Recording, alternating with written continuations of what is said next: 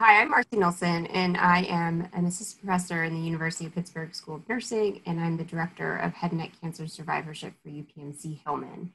And I'm going to talk to you about life changes after diagnosis with head and neck cancer and therapy. And so I just want to start off by saying that head and neck cancer is a collective term that includes many sites within the head and neck. And so when I talk about what happens, I'm going to really talk about it in general terms. And it's because I know that there are a variety of patients and survivors listening to this call. And so we're just going to try to highlight some of the most common things that happen. And so the types of treatment really vary based on where your cancer is and how advanced the cancer is. But in general, patients can undergo a combination of treatments. So local treatment, which is surgery and radiation. Most patients nowadays go through intensity modulated radiation therapy or IMRT. Patients who've had recurrences may have stereotactic radiation, or some patients may actually have experienced proton therapy. And then in combination to local therapy, we do offer systemic treatment. So these are chemotherapies such as cisplatin. And the new innovation or novel therapy is immunotherapy, like nivolumab or pembrolizumab. And so patients who are treated more recently or survivors treated more recently may have undergone this therapy. And because most of our cancer survivors present with more advanced stage, so that's just bigger tumors or more nodes positive, lymph nodes positive in the neck, they may undergo more than one of these treatments. So side effects occur because treatment affects healthy tissue, and based on what you've had will be based on what you experience. So just providing some examples, if you've undergone surgery, there may be swelling at the surgery site, you may have pain, you may have stiffness. Patients who have radiation may experience pain, loss of taste, dry mouth, and chemotherapy can cause fatigue, nausea, vomiting, and loss of appetite. So immunotherapy is one of the novel therapies that we're seeing in clinical trials. And right now, immunotherapy seems to be better tolerated in many instances, but patients may experience things like rash or a change in their thyroid function. So I focus mostly on counseling patients about survivorship. While I do see patients pre-treatment, most of the time is spent talking to patients after treatments ended. So what about life after treatment ends? What do patients experience? What are the most common things that we've seen? And so the American Cancer Society put together an expert panel, and they actually reviewed the literature that had been published on head and neck, and they published guidelines in 2016. And this was meant for primary care doctors or family doctors to help better follow patients and survivors. But we do use this in our everyday practice to talk to survivors and to see what they're experiencing. And when I first looked at this list, I thought it looked really comprehensive.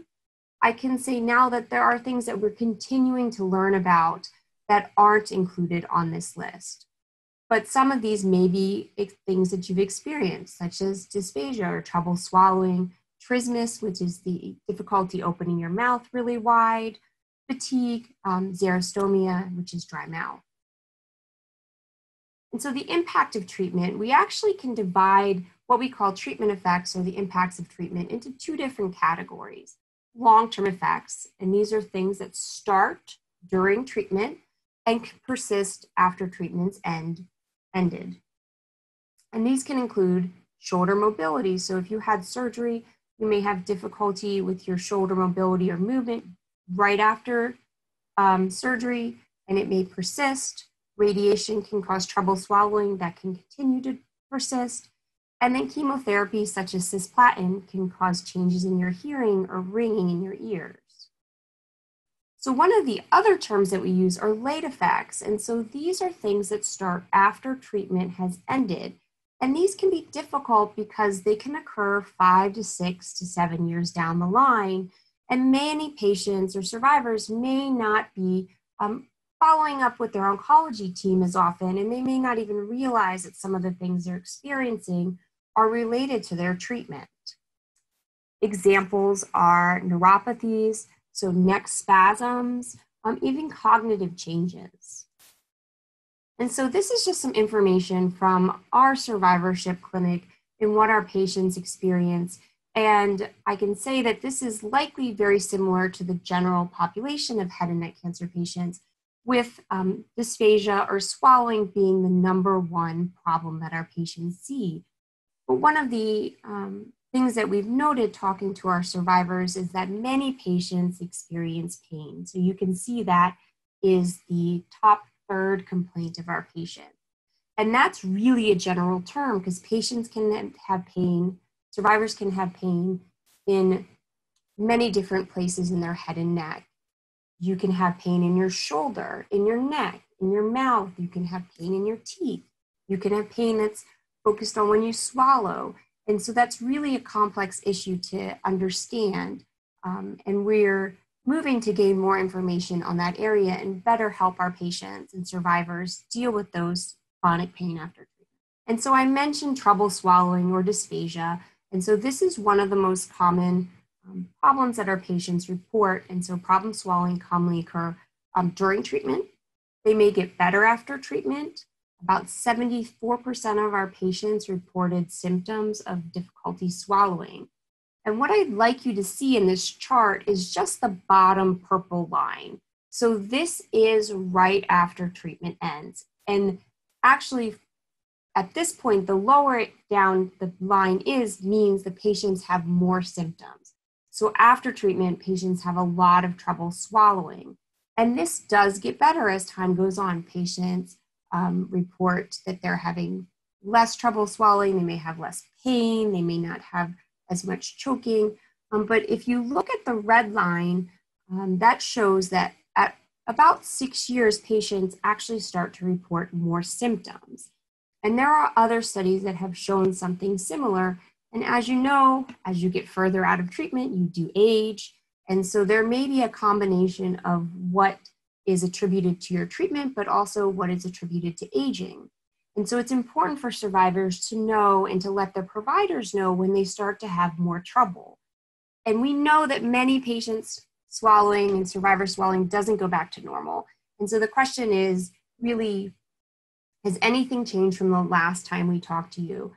I know you've done these things for a long period of time to help you swallow better. Have you had to do new things? Or do things stick more frequently? And so that's a better gauge of letting us know if we need to try to help and intervene. And so it's really important to just, if you're not following up with your treatment team regularly because you're years out down the line, to really know who to contact if you begin to have more concerns about your swallowing. So musculoskeletal impairments, it's a term that really can incorporate a lot of different things. So after treatment, you may have changes in your muscles, in the neck, in the shoulder, in the jaw, in the tongue. These impairments and trouble can cause pain. They can cause difficulty with mobility. So can you turn your head fully from one side to the other? Stiffness, maybe you can't look up or look down, or you get cramping or spasms in your neck. And survivors may also experience trouble with lymphedema, which is a talk later on in the series, gait, posture, changes with fatigue. So having trouble kind of being able to do all your activities that you normally do because you get tired more easily. And so one of the areas that we've focused on in terms of musculoskeletal changes is pain and neck disability. So I mentioned that pain is one of our top 3 complaints by our survivors. And neck disability is really pain that stops you from doing certain daily activities. So an example would be pain that interferes with driving, pain that interferes with working. And this picture is just a manifestation or a picture of a display of what can happen to patients if they have some contractures. They may get forward head posture. And if you look at this figure, you can see that there are 3 different categories. There's surgery alone, so patients only had surgery. Non-surgical, so this would be radiation, and patients in this group did not have surgery.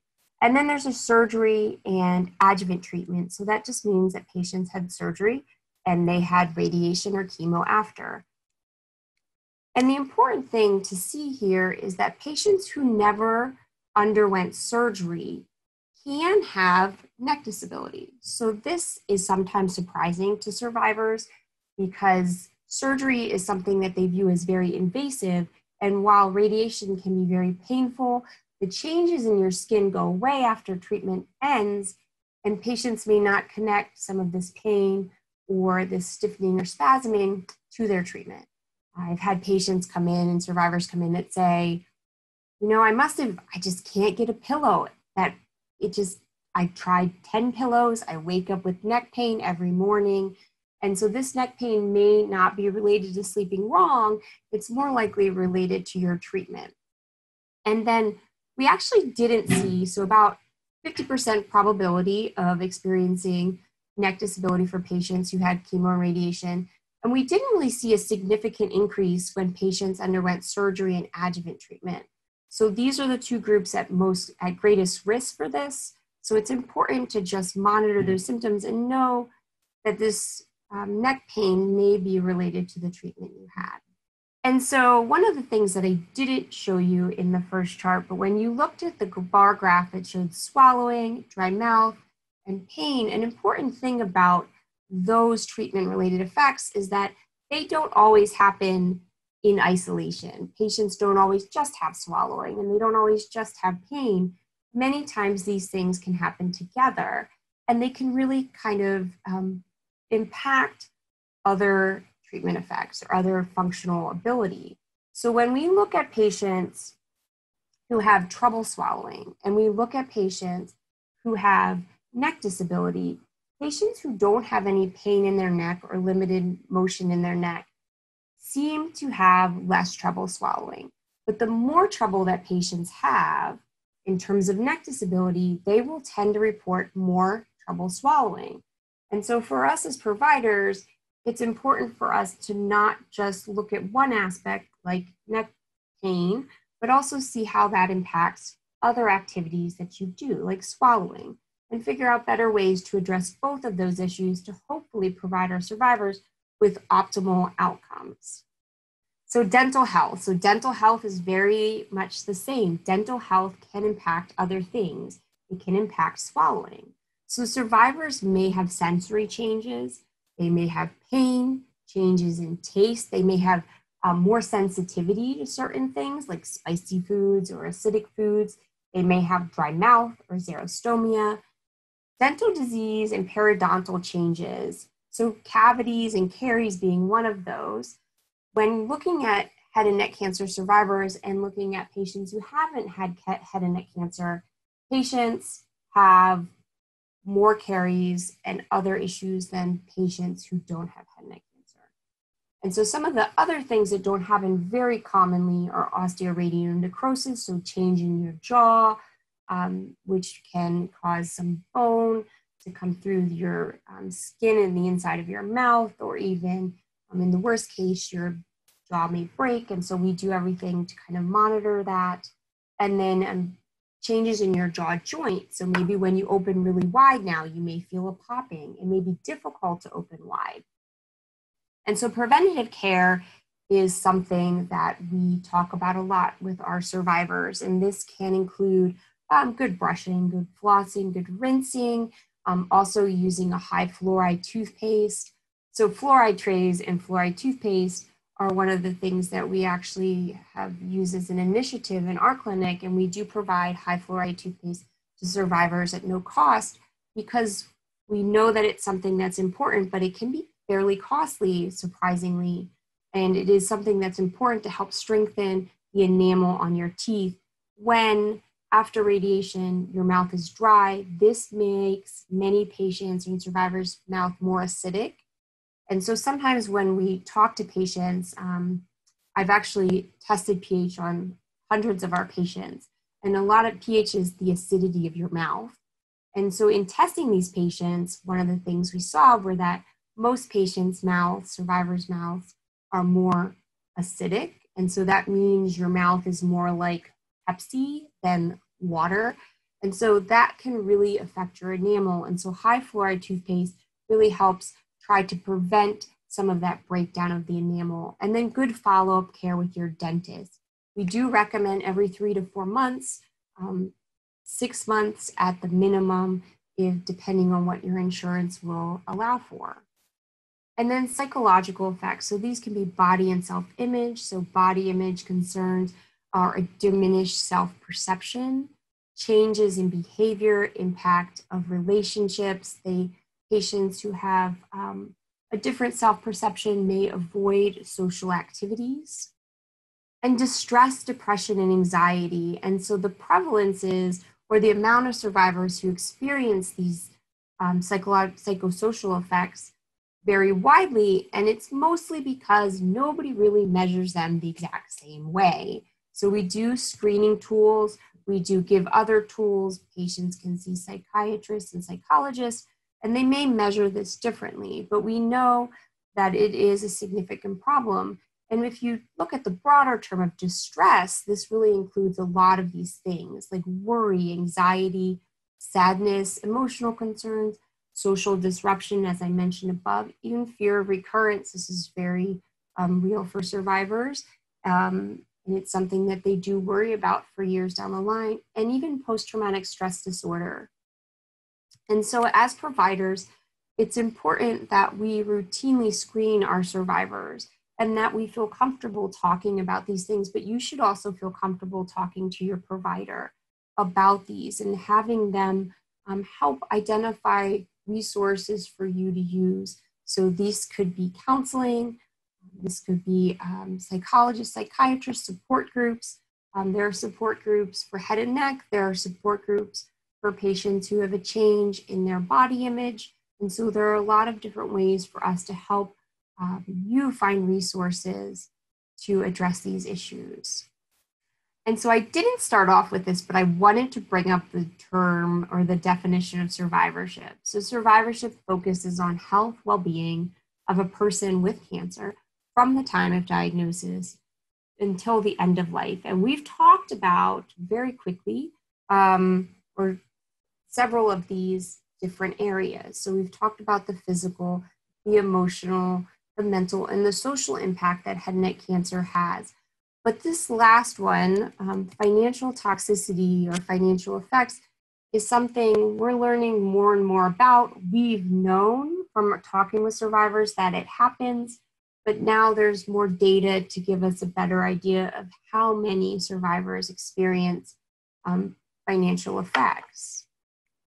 And it may be one of the hardest things as providers for us to help you with, because beyond connecting you with a social worker, there's not a lot of resources in many cancer institutes to start addressing this, but there's continuing work going on in this area. So financial toxicity is the term that's used now, but this is just a term for something that's been going on for years.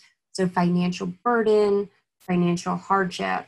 So it's the impact of healthcare costs that lead to a significant financial burden for patients and their caregivers. This can contribute to increased psychological or psychosocial distress, diminished outcomes for our patients and our survivors. And some studies have shown that when patients or survivors experience financial burden, they may have more poor quality of life. So the estimation, again, varies, and this is because everybody looks at this a little bit differently, but 15 to 40% of survivors report financial toxicity. This is difficulty paying for housing, food, or medication, and relying on savings and loans. And so if this is a concern, it's really important to bring this up to your healthcare providers if they don't talk to you about it. And we do know, and while the first assumption is that patients only experience financial toxicity during treatment, we know that survivors also experience more out-of-pocket costs. And this can be related to many of the things we've already talked about. Physical therapy for neck disability, swallowing therapy for dysphagia. So these all contribute to out-of-pocket costs that can accumulate and affect survivors' ability to pay for other things. And so this is just a brief summary of some of the most common things that we see. And survivors, we know, have complex physical and psychosocial needs stemming from their treatment, and that these treatment issues can really persist. And we're learning more about how long-term survivors experience treatment-related effects and how we can better address them, both right after treatment and later down the lines. And that a comprehensive approach to head and neck cancer survivorship care are really needed so that we can better address these issues, because they don't occur in isolation. One does not necessarily mean you don't have dry mouth and pain and swallowing and all together. And so how can we better address these issues? And so now I'd like to introduce one of our head and neck cancer survivors, Lyn Garbarino. And we're going to just talk a little bit about her experience undergoing cancer treatment and some of the effects she's experienced after her treatment has ended. Hi, Lyn, can you just first tell the audience about your cancer diagnosis and what treatment you had?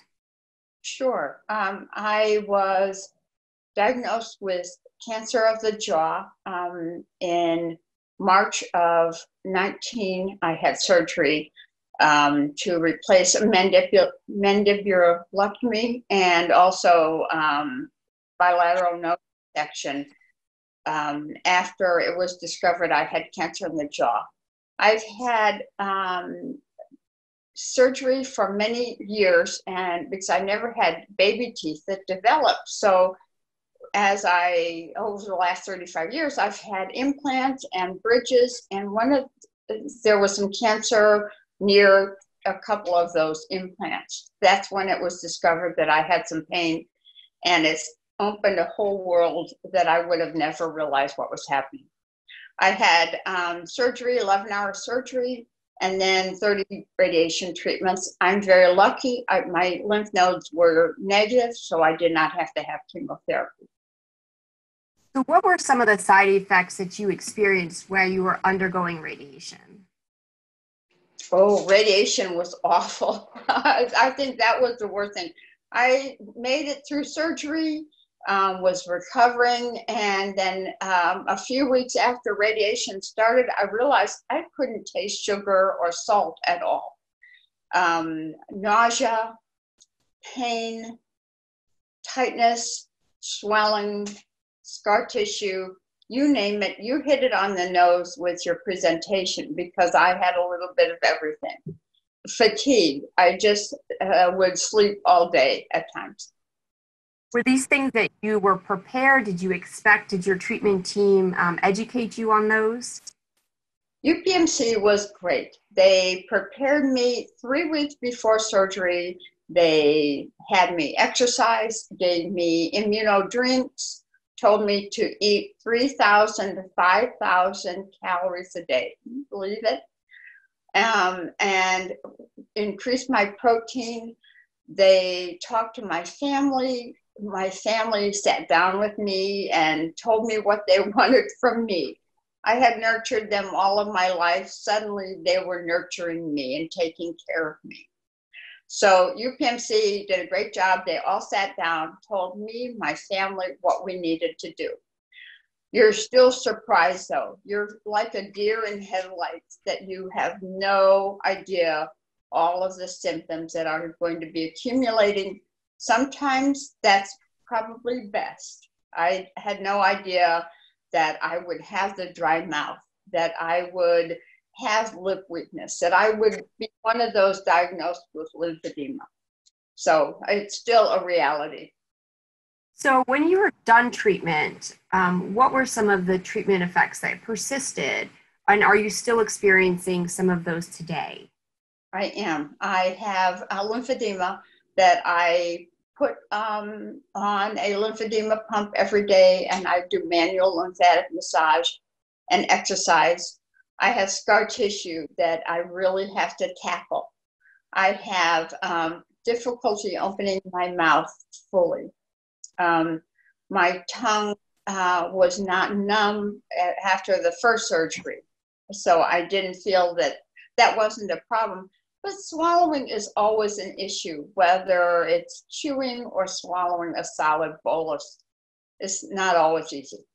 What were some of the things that you did after treatment to try to address those effects that persisted? I know you mentioned lymphedema. Anything else? I stayed with my daughter, and she had friends take me to every appointment, or she would take me to every appointment. My son took me.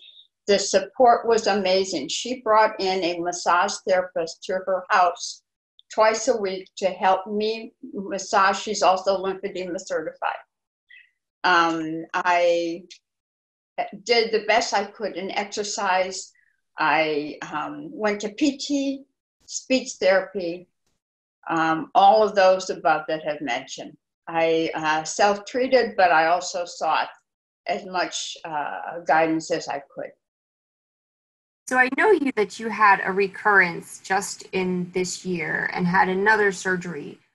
Has anything changed? Have you had more effects since then after your second surgery? I totally lost the feeling and sensation in my tongue. I have regained half of it. So I'm still struggling with sensation.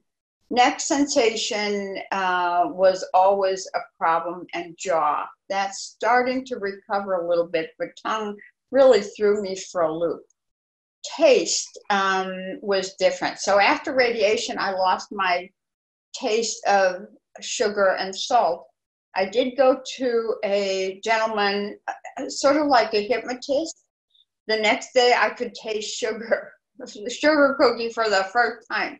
It dissipates, so you swallow a little bit and you taste the sugar, and then it goes away. But after this one, I can taste sugar for a while. Salt tastes better. Foods, though, you might crave something and you eat a few bites, and then you could care less about the remaining portion of your food. So it's been stamina. Fatigue has been one of those things that has been more difficult. Because you have gone back to work, correct? I did. I was on short-term disability for both surgeries, and I did go back to work. That pushed me to have to achieve more, and probably was the best mentally for me, and to be back around my friends and home. So I'm going to ask you for two pieces of advice. I'd like you to give a piece of advice to me as a provider, because I think it's important for us to hear from our survivors and to really kind of incorporate into our practice, and then a piece of advice for the survivors listening. Oh my goodness. We want normal. We want to forget things and move forward. And we have to realize that this is our new normal, that every day we're getting changes, and we just have to somehow laugh when we realize we have food on our chin and didn't realize it. I'm still working on that aspect. I don't think we can prepare for all of the symptoms that are happening. But as far as support, I was my family and my wonderful friends that got me through it. I was on autopilot, and I have been blessed with my faith and my family to help me through this. Listen to the therapist and do the best you can, because they're out there to help us. It just takes time to recover. We wanted to do it. We want to recover now. It will just take time. How about a piece of advice for me as a healthcare provider? Oh my goodness. Get us to get to Cancer Survivors Clinic. That was the best thing that happened to me, because even though it was very long, but they provided me the dentist that's wonderful. They listened to me. They helped me to get and authorize a lymphedema pump, which is the best thing I did for myself. So they got me therapy. They gave me some standards to work with. The speech therapist gave me standard. So as I know that we're so tired of going to more appointments, and every time you turn around, you have to go to another doctor, to another therapist. But Cancer Survivors Clinic, if you can just get to, is really was an important factor in my transition. Is that a good advice? That's a great advice, mostly because I lead the clinic, but I didn't pay her. So thank you. No, I do think having, for us, having providers and realizing that there's multiple things that you experience, and for us to really help connect our survivors with people that we know can help them is something that's very important to us. And I know it's important to our survivors. So I just want to thank you very much for sharing your experience with the audience. We really appreciate it. Thank you, Marci.